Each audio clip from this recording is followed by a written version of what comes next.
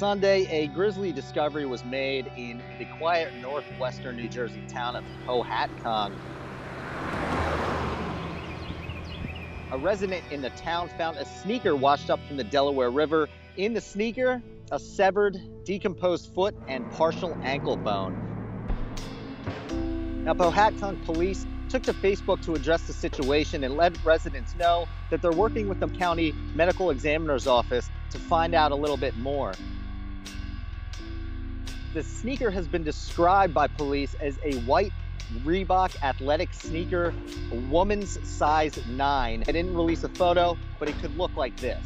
Now, agencies are working to determine the age of the bones since they're decomposed and match to missing persons reports in the area to bring closure to your family or possibly some loved ones of a missing person.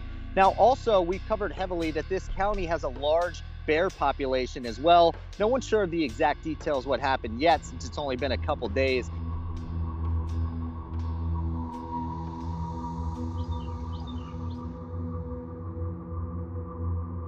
Mike and the desk have been researching into missing persons in the area. He found out that there are no missing persons posted by the New Jersey State Police in Warren County, where Pohatcong is.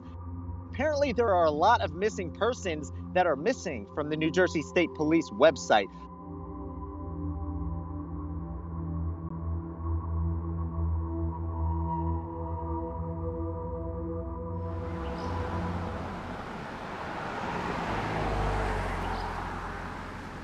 Now, I spoke to a couple residents to get their take on what they think could have happened in this sleepy town. Nobody said they were worried about it. It just seems strange. I mean, nobody really had a comment about what's going on, how it happened, or what happened. Or there was no comment other than the fact that they found the foot, they found the shoe with the foot in it.